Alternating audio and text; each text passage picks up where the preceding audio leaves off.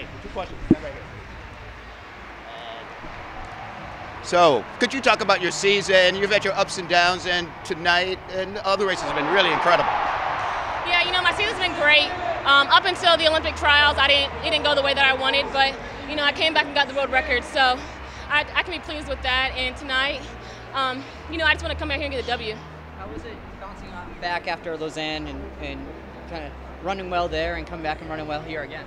It's a little hard, my body is a little achy, but I was able to push through it and come across that line first. So the World Championships next year, that's World Championships and Diamond League Finals this year. Talk about the season, the rest of the season and going forward.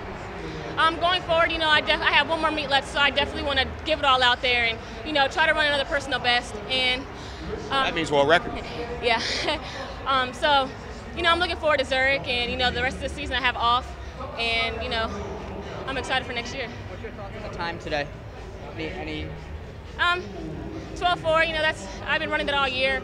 I was hitting a few hurdles, so it wasn't the cleanest race. I didn't get out that well, so I wasn't expecting a fast time coming across that line. Well, I always grew up thinking 12.4 was phenomenal, and you're saying it's okay? Yeah, as the years go on, that time doesn't seem as fast as it usually is in the past. So I definitely think I have another fast run inside my legs. So you're only impressed by world records? Yeah. Kenny, thank you.